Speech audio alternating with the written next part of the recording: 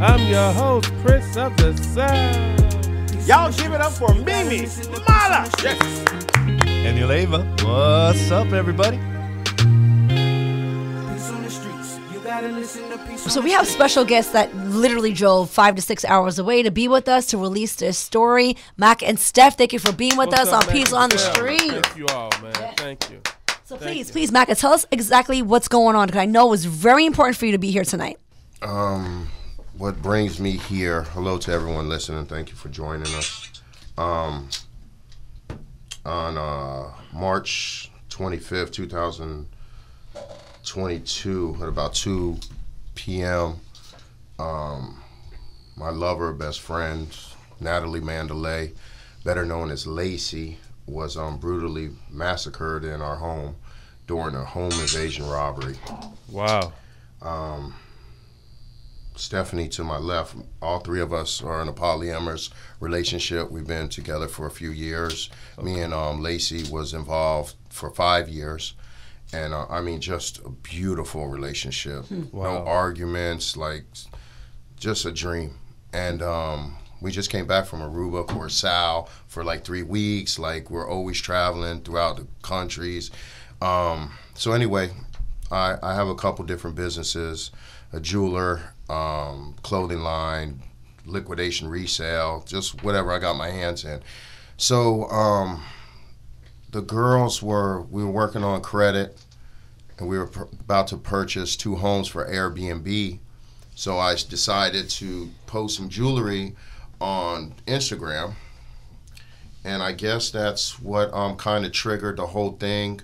There was a female that was involved. There's 4 people that are involved. One of them has been captured. His name's Kamari Oliver, and he was a driver.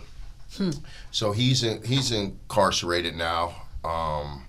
But there was a female that Lacey was cool with, supposedly, and she set us up. That's exactly what happened. Wow. I went to the store. We were putting the house up, was going for sale. They put it on Thursday. This happened on a Friday, and we ran out of cleaning supplies. Stephanie was cleaning the bathroom. She asked me to go to the store, and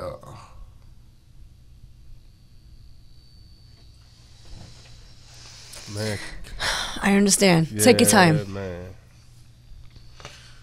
So I went to the store, and I was gone maybe 10, 15 minutes. So when I came back home, I pulled up, and I seen a white Mercedes in my driveway, and I was like, I said, you know, who's in my driveway? Little choice words, and I thought it was the girl's Uber, because the girl came over that day. And I thought it was her Uber. And then all of a sudden, I mean, this all happened like within 5 seconds. And it was a bunch of gunshots. And I said, man, that sounds like gunshots. And at that time, the driver yelled, hey! And he bolted. He took off fast. And I looked, and I turned. I was in a 1970 convertible 442. I mean, it's a beautiful day out. I took it for just a drive. When I turned it around, I seen his license plate covered. And I'm like, you know, I'm a street dude. And I already know what's going on. So I said, damn, she set us up. I knew right away. And then all of a sudden, I seen there was 3 of them came out, the female and 2 guys. They were all masked up, all in black. They came out of my house. They seen me. They got scared, and they ran to a wall. I lived in a cul-de-sac. So I didn't have a weapon on me. So the only weapon I had was my car. So I took off after the vehicle, and when he took off, he kind of missed the exit. It's a cul-de-sac road on my street, 2 cul-de-sacs. So he missed the exit, and I ended up crashing into him probably about 60 or 70 miles per hour. And then he came out of the car shooting at me. Whoa. When I got out, I still was going towards him. He ran, jumped the fence. When I came back to the house, Stephanie had called me. Stephanie was in the house? Yeah, Stephanie was in the house. Whoa. she was held at gunpoint in the other room. Wow. And I'm thankful that they didn't kill her because it was very close. The confusion of everything happening took them away from their plan. They were in chaos. They didn't expect me to come home that fast. So I caused the whole issue after, well, that's when I came in the house and Lacey was shot about 26 times. If you didn't come back, Wow. it could have been more. More could have been done. If it wasn't for Lacey, Lacey's my hero. Because if it wasn't for her, she shot the assailant. She shot him. Yeah, she shot him. She shot him 2 times. And he had an automatic weapon, and he let loose, and that's why she has so many shots. In her. So when I came up the stairs, I know this is really fresh, so I'm very sorry, and take your time. Wow. And he must have released the story to find the assailants. This is why he's here. so I just seen her lifeless on the bed, and you gotta understand, this is someone that I was around for 5 years on a day in, day out basis. And I jumped on her to try to give her mouth to mouth, and I knew she was gone. And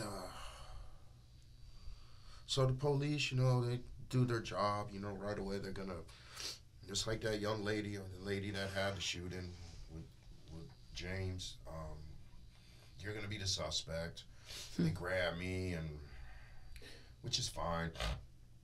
They were pretty, pretty rough. But then after everything got talked about and they realized that I wasn't, somebody a suspect, basically what we did is we just upped and left. We don't even live there no more. We left pretty much everything behind. I put my cars in storage, and we came across country. We're from Miami originally. And this happened in Vegas, right? This happened in Las Vegas.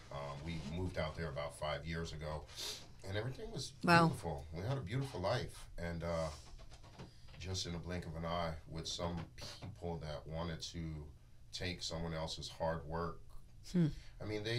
They got the most valuable thing. They took the most valuable thing in her life. 24 years old. Wow. On top of the world. If you were to see pictures and videos, you would be like, wow, like she was beautiful inside and out. So I had to fly her body home to Miami. So in the process of laying her to rest, I was thinking about all the people out there that have had murders happen in their house or tragedy, that they don't have the finances to do anything. Right. To get up and go, to They leave. can't either bury their own loved one properly. So as I'm sitting there thinking, thankfully I'm blessed enough to do this, I came up with Lacey's Legacy nonprofit. Wow. Because I wanted to be able to help people. Imagine a person being murdered in their home and they have to live there and see that every single day. They have to relive that. You don't think about this. Unbelievable. That's hard. Because they cannot pick up and go the Yeah, next day. everybody You're can't just stuck go. there looking at the same room that your loved one was raped, murdered, assassinated, whatever happened. And so I was like, we're always about charity. We're always helping people. So I was like, she had 2 days before that, she had asked me to put this blanket in her car. And it was a white blanket. And she was like, can you put the blanket in my car for me? And I was like, yeah. And she's like, no, in the back. And I was like, yes, ma'am. Because she was like, you can't be in the back seat, right? But I put it in the back of her car, and she wanted to give it to a homeless because it gets cold out in Vegas. People don't realize that. It gets cold. Absolutely does. Freezing. It snows there. I'm just saying. Yeah. I was there one time when it snowed. Yeah, it does. So she wanted to give the blanket to somebody, and she never got that opportunity. So when me and Steph left, we made sure that we gave it away, and that was our last stop right before. And so with this nonprofit organization, I'm gonna do a lot of good. I'm gonna help a lot of families that are in a bad situation. You know, it costs so much money just to fly your family in. Can I ask roundabout how much it cost? It cost me a little over $4,000 just to fly her in. Wow. And then another thing is what I want to do is with this nonprofit is I want to be the spokesperson for a person, because when you're grieving, you're not paying attention, and the funeral homes are crooks. Right, exactly. I caught this funeral home jerking me for about $2,000 extra off of little things here and there, and I caught her red-handed. Whoa. And I specifically asked her, I said, let me ask you a question. Do you upsell anything, or is it just, and she blinked her eyes and looked down, and she said, oh no, we just charge. She tried to charge me. I did a butterfly release for Lacey. I did 100 butterflies. It cost about $400. This lady was charging me $800 for 12 butterflies. Come on now. How can you catch these guys though? Like, how can you catch that? Do you ever think about this? How hard? But they all do it. How cold-hearted can Heartless. you be? People are already going through tragic situations. But Prince, that's where the money's at. That's where they get that money. I know it, but I'm just saying. But how You cold-hearted don't have can to you do be? that. You don't have to. I know it. You're preying on a vulnerable people that's person. already going through And it. her family was there. So her brother, he's a Miami-Dade detective. Wow. Her father was there. All of these people were in there with the funeral director. And when I came in, I'm crying and I'm emotional, but you ain't finna get over on me. Yep. Right. You know what I'm saying? Especially You ain't $2,000. finna get me. So I sat down with her and I said, let me find out, where's all this money? Where's this going? And she's like, oh, this, and it's going to cost that. Well, when I broke it down, I got it all the way down, and I went out. So I did a horse and carriage with her. Yeah. Wow. Beautiful. I got her a pink coffin. Like, it was all pink themed. And it was beautiful. So when I asked her, she was charging me $2,500, but I found it with the same. Ironically, she was working with me. I know Lacey was there because the person, I found another company that did it for $2,000, and then they had to stop. They couldn't do it. So they gave me another number. I called that number, and the gentleman goes, this is the same thing. We were going to do this with this funeral home. And he goes, I quoted them at $1,750. Wow. And they were charging me $2,500. They were going to pocket that, Prince. Extra $800 something. Yeah, they would have pocketed. And I was like, wow. So I went back. So I told him, I said, let's keep this between me and you, because I didn't want there to be no pressure in the thing. You know what I'm saying? Because everybody was calm. And I took care of everything. I didn't want her father paying for nothing, her brother, nobody. Whoa. I'll pay. This is my responsibility. This is my woman.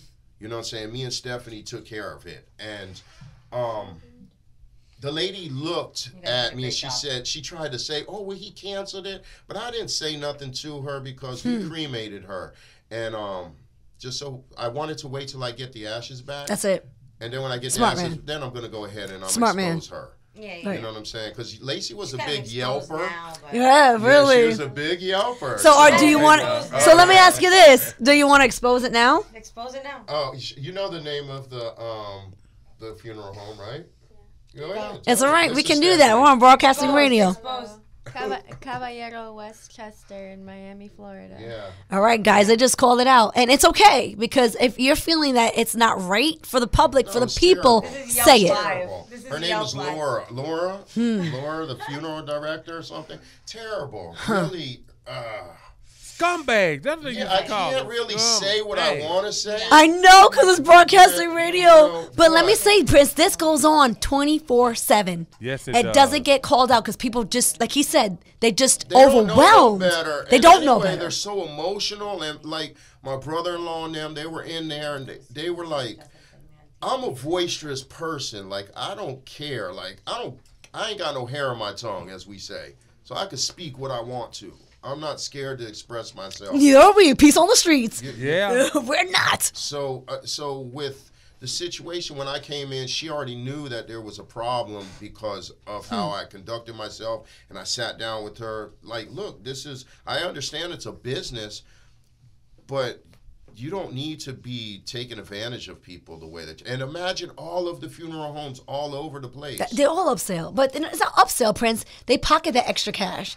It's insane. They pocket that caller extra. just called in, We and did. they're listening, and they're saying they're enjoying the show. They asked, can you say the name of the funeral home one more They time? asked that. Yeah. Nice and slow, please.